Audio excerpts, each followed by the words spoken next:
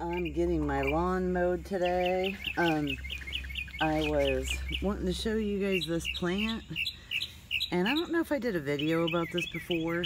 I might have, like way back when I started first doing videos, but this is a plantain herb, and it's not the same as the bananas. It's an actual herb. It can be used as a vegetable. Like if you want to eat it as a vegetable, you want to take like these smaller leaves. You can use these leaves to eat if you cook them like spinach, because they're just a little bit tougher when they get bigger. But I was gonna say, I have got a ton of this like in my side yard, because I've actually tried to encourage it. And you can see right here, this is a seed pod, and this gets little red seeds. That I did do a video. I showed you the seeds before, and they're real bright red. And it gets little red seeds in there. You can hear that mockingbird. He's mocking me. Every time I come out here, he starts going bananas.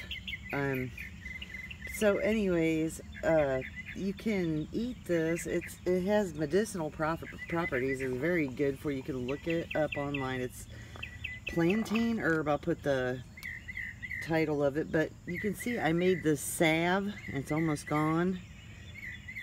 Out of plantain, beeswax, olive oil, and a fragrance. Just last year I made it, and it's almost gone, and I'm going to make some more of it. And you can get beeswax online, and you can get fragrance oil, of course. You can use any fragrance. I use patchouli in mine because I really like that. But you can use anything you want, really. And I'm gonna go pick all I can before my lawnmower guy comes, because I don't want to waste any of it. And it can be dried, like you can just wash it and then put it in like a spaghetti strainer and then just sit it in the refrigerator, and it'll just dry naturally. Just shake it around every once in a while to keep the leaves separated. But it makes a great salve, and it's very healing for the skin.